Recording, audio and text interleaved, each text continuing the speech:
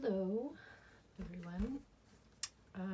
Today we're gonna make a bunny, and this is a wet felted bunny. You can do this with your children. I think it's a good idea to make the initial bunny shape for them though. So let's get started.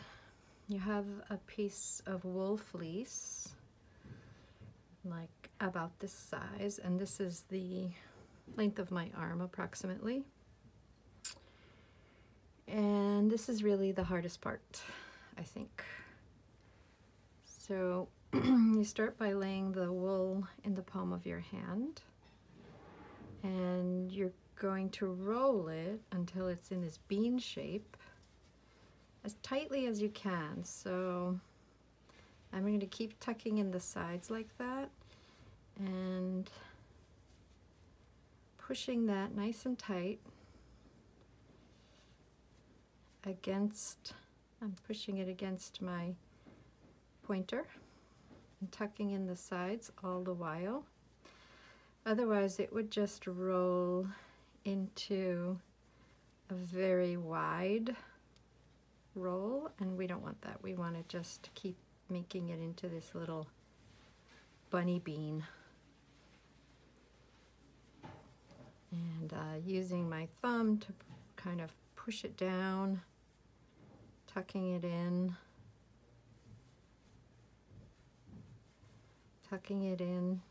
pushing it down, like that. Until you have this bunny bean. It's going to look something like this. And it's squishy, but there's a firm center. And it's overlapping here. Here's the end, and I'm kind of tucking that around, kind of like an ace bandage, because the wool, crinkled up wool, works a lot like an ace bandage. You know, when you pull an ace bandage and then wrap it around and it kind of tightens up around the other ace bandage, this is a similar thing. Okay, I'm gonna pour hot water, as hot as you can stand.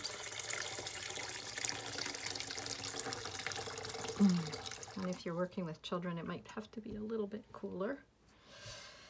So I'm going to submerge this, but I don't want to just let it be free because I don't want it to unravel. So I'm going to make a little house for it. And that is so hot. Oh my goodness, don't make it that hot. And this is the part that's a little bit like a leap of faith, because as soon as you submerge it, it starts to come apart. So just have faith. Might want to squeeze it a little because the water may only be on the outside layer. You want it to get all the way down. And this is wet, but not too wet. Now I'm going to take a little bit of soap. If you put too much on, it's going to be such a soapy project. You don't really need that much. And now I'm going to turn it in this is the direction that overlap happens, so I'm going to turn it so that as I smooth my hands around, it isn't peeling away the wool sheet. Just squeezing out some of the water because this has a lot of water. And you want it to be wet, but not sopping wet. And now I'm kind of patting it very firmly and make a little surface here. And when I'm doing this with children, I usually say pat, pat, pat, or clap, clap, clap, clap, clap, clap, because they tend to do it with their fingertips. And I think you have all of this nice surface. And get the ends too. I only put a tiny little bit of soap in, and this has so much soap. So as I'm doing this, I'm kind of patting it from one hand to the other. This gives the wool lots of friction. Don't forget about the ends. And you can, after it's in a good, nice, good, firm shape where it doesn't seem like it will fall apart, you can start rubbing it. And all of this friction and rubbing and patting and the hot water causes the wool fleece or wool batting to felt together. Here too, as you're doing this, you have to be careful it doesn't turn into kind of a long shape. You want to keep pushing it back, keeping in mind that you're aiming for a bunny here. So that's close to the shape you're going to want. And I'm going to rinse some of that. Squeeze some of it out and just keep patting. And this is definitely starting to felt.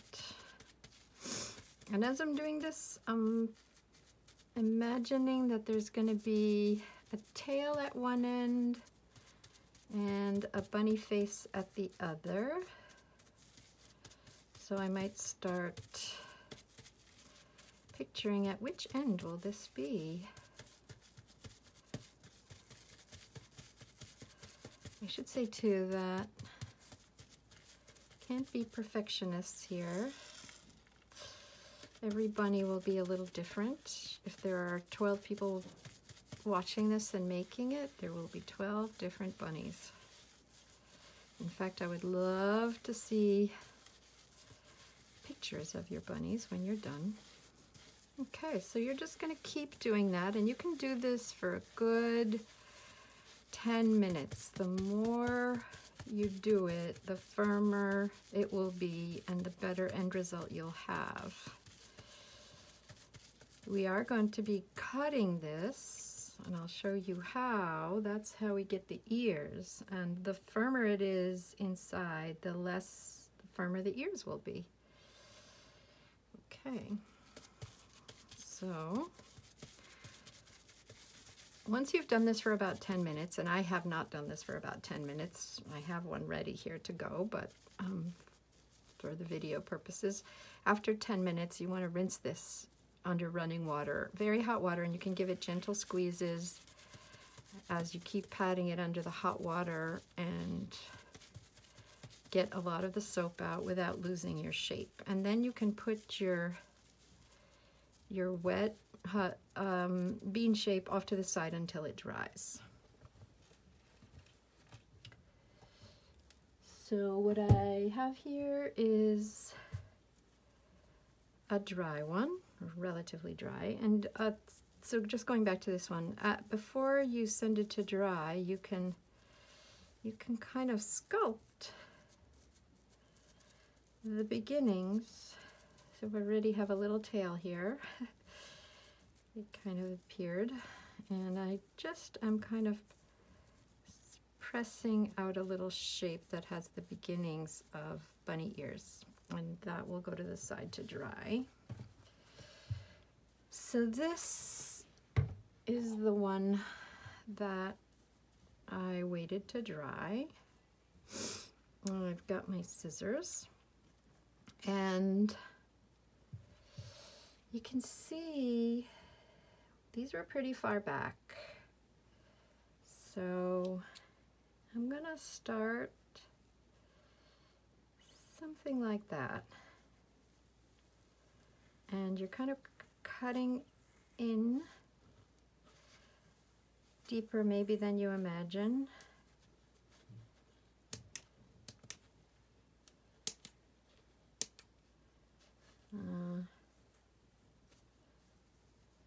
Okay, we've got one ear, and then next to it, try to make it evenish, although, you know, bunny ears are imperfect. And I feel like that's a little too much face, so I'm gonna cut in a little bit more. I'm gonna get a different pair of scissors.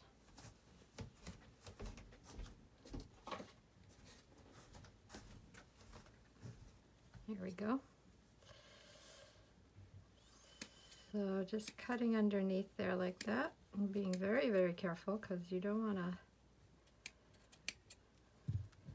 cut the ears off. And now you've got these sort of kind of look like bat ears, so I'm gonna turn them in a little bit so that they're more like listening bunny ears. Just give them a little shaping.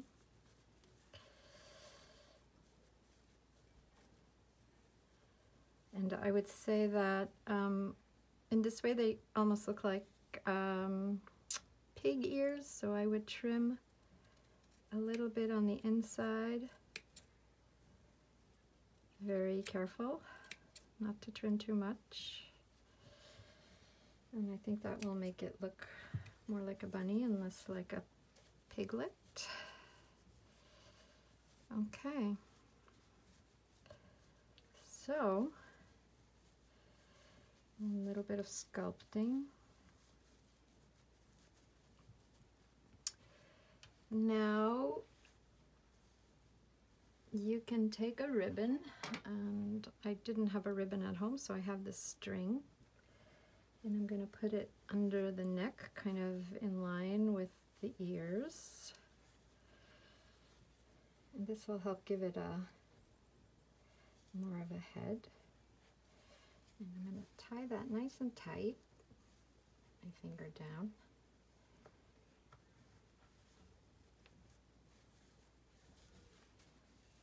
Always kind of reshaping it with a bow. And this, I think this looks much nicer with a ribbon than the string. But the string is sweet also. And I would trim that.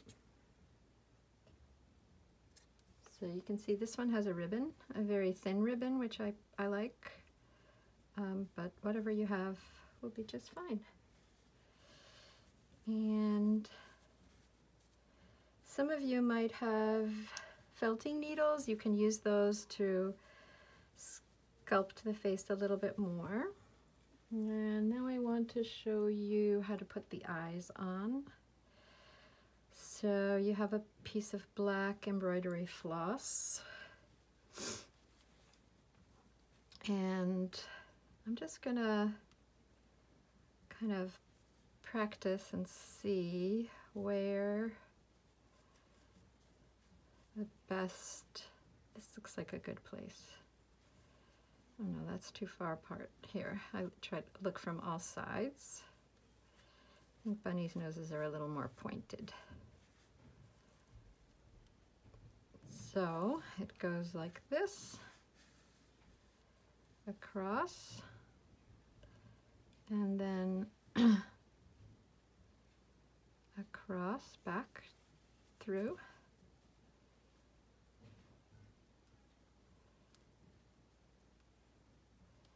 Like that. And I wouldn't tighten that all the way. And back across.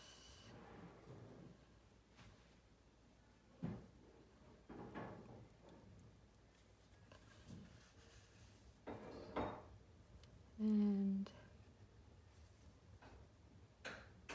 back. So I think I tightened that a little bit too much. Because then they kind of disappear into the wool. Oh dear. Yep, see how that disappeared all the way? Okay, so that's a second one. I can cut this off now.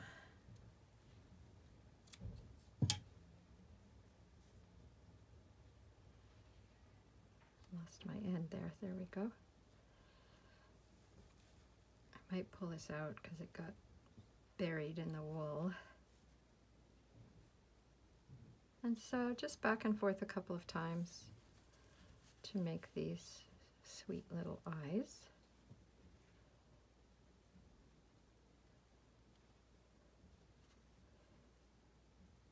And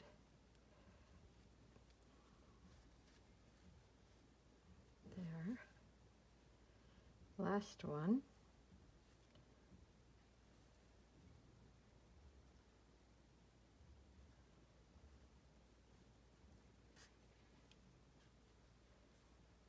Gotta really careful not to tighten it too much.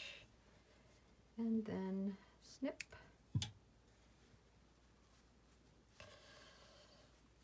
And you can keep shaping that. And there you have it. A bunny for your, and there's a little tail there for your Easter basket.